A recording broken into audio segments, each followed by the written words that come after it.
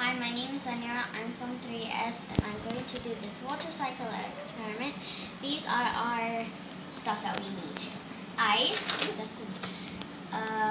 Transparent bowl, clean film, a smaller bowl than this bowl, a spoon, salt, and hot water. First, we're going to take the hot water and pour it in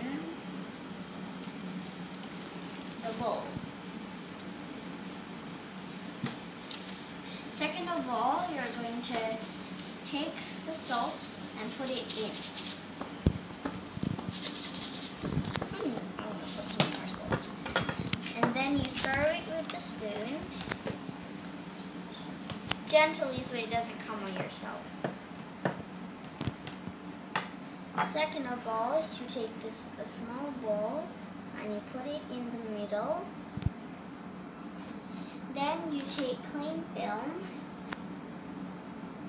and you gently put it on.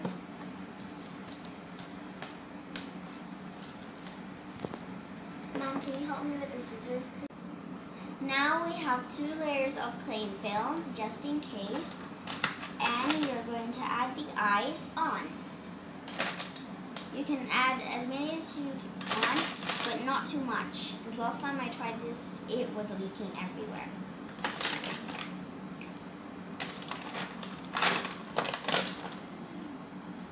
Now we have to wait for 10 minutes. Now 10 minutes have passed and we are going to take the ice off, but first we're going to see over here.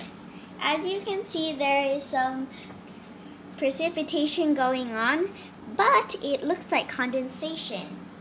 So now we're going to take the ices off.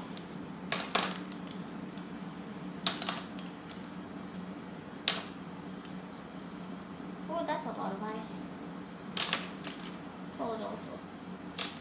And as you can see, there's a puddle over here, but that's okay. And now we're going to take the cling film off. Mom, can you help me, please?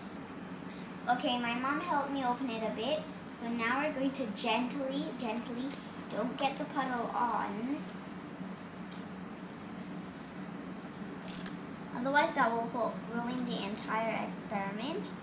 Let's take that and put it in here. And as you can see in here, just get all the water there now. There is some water. It's really hard to see, but there's some water. And it went through the cling film and from the ice. And that is my water cycle experiment. Thank you.